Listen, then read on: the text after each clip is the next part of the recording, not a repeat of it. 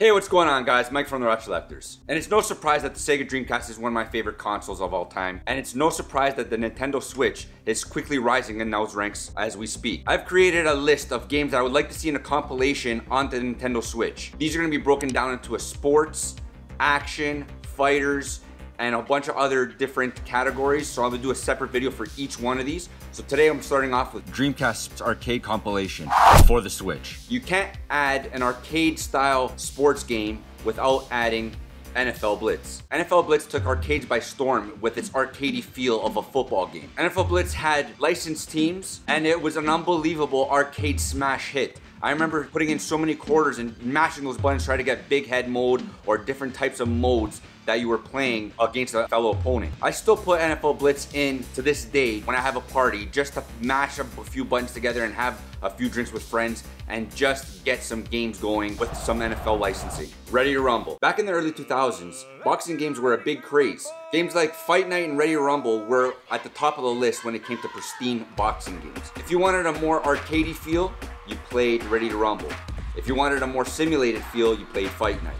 I felt that the arcadey feel was more at home with me. Ready Rumble 1 has 16 fighters, each individual and their own character styles and own animation styles and super moves and all that. And it was fun playing with these over charismatic characters and playing them through your title runs. It was such a great game. Ready to Rumble 2, on the other hand, upped the ante with 23 playable characters, and would you believe it, Michael Jackson actually became a playable character. Being an iconic character in this game was pretty fun to see. Virtua Tennis. When we played Wii Tennis, it kind of brought me back to what the original first tennis game I've actually ever played on any console, and that was Virtua Tennis. It brought back so much memories playing Wii Tennis and playing this again. It just knocked me for a loop. I remember playing these mini games for hours, just unlocking so many different things, hitting tennis ball up against the wall to knock down boxes, or so many other mini games that you had. Using actual real world players in the first one was mind-boggling. For an arcade game, head-to-head mode was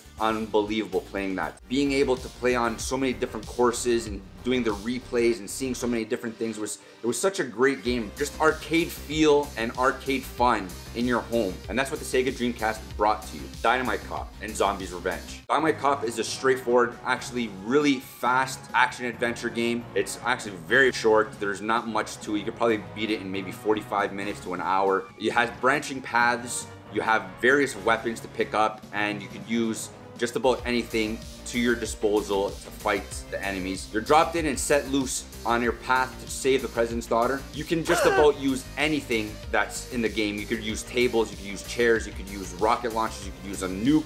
You could just use about anything and fight your way to the president's daughter. There's a few quick time events that allow you to go to different branching paths of the ship. Even though it's a short but quick game, it's really, really fun. And Zombie Revenge is kind of like a cross between Resident Evil, House of the Dead, and Dynamite Cop. That has all those things melded into one game, and you birth Zombie Revenge. You have zombies, you have monsters, you have the same fighting styles, you have the same equipment basically to fight your way to get to the very end. It's a great game that holds up to any beat 'em up standard today. There's not many beat 'em up genres or beat 'em up games that are being released by today's standards, and this was probably one of my favorite ones of past memory. I'm going to be breaking down these Dreamcast games to be brought back to the Nintendo Switch in their own compilations. Like I said, fighters, sports, action, and racers, and hopefully Nintendo sees this video and actually puts this forward. But please let me know what you guys think. Thanks, guys.